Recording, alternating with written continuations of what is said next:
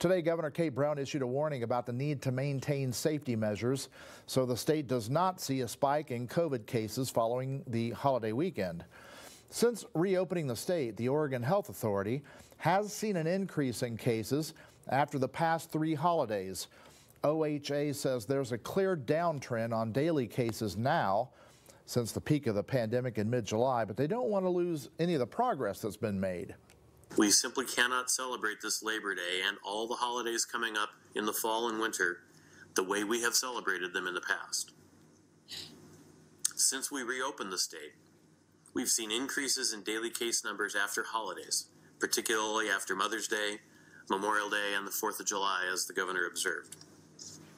We cannot have that happen again. The state says the rate of transmission could drop by another 5% if more people follow mask guidelines. State Health Officer Dean Seidlinger says Oregon is considering reopening public schools and playgrounds across the state.